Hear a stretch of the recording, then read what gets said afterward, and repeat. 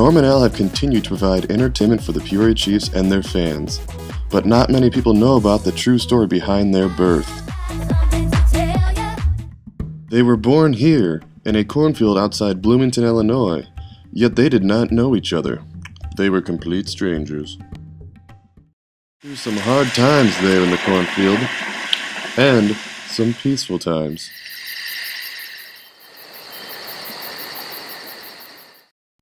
Not long after they were born, Norm and Al's mother shipped them off to a grocery store.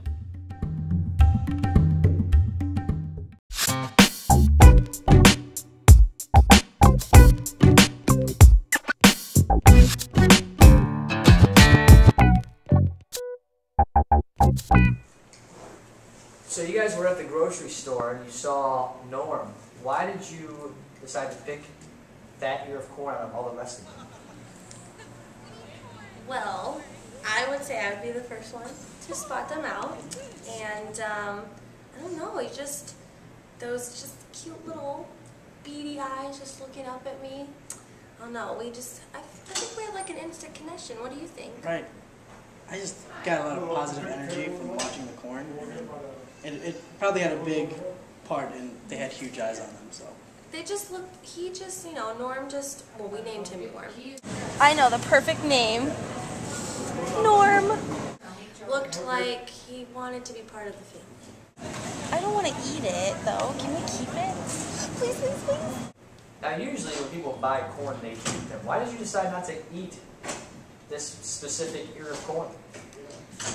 We just couldn't do it for some reason. I mean, definitely we tried. We tried, and we couldn't do it. Just too cute. Couldn't do it. I think maybe it had a big part of how energetic he always was and how he just brought life. He always played the same songs around the house and everything, and it was just great. And again, it had giant eyes, so I mean, could you really eat corn with eyes on them? I mean, they always look at you. Yeah, it was great.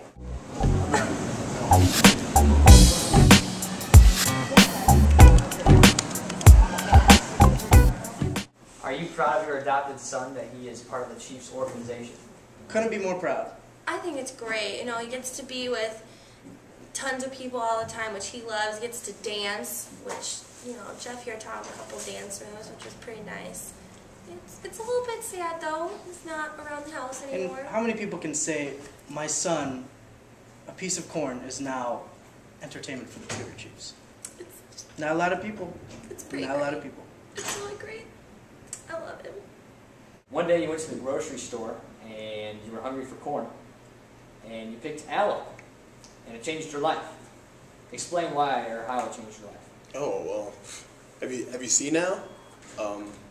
I knew from the moment that I saw him there was something special about him. I just walked over to get a closer look, and once I put my hands around him, I knew that this is very special corn. I was taking him home with me. Oh, you're coming home with me.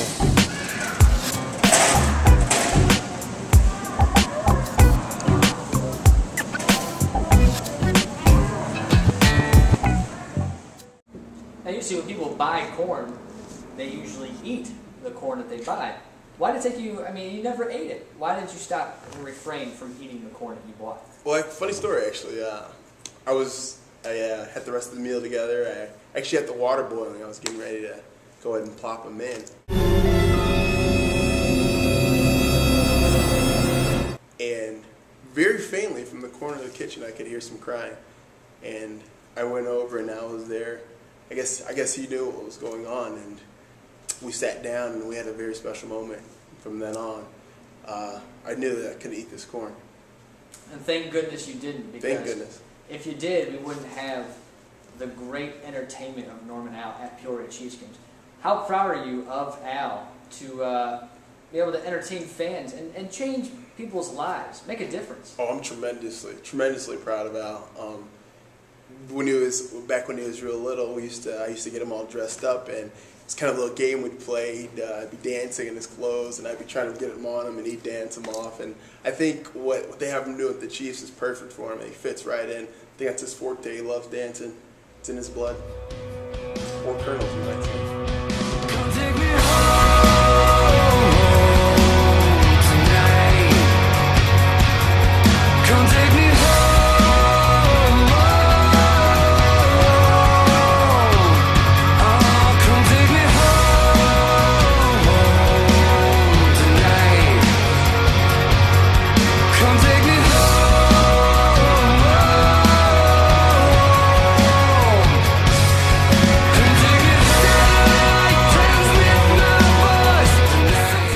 All that matters is that Norm and Al are here together now, and they will continue to be the two corniest fans in all of baseball.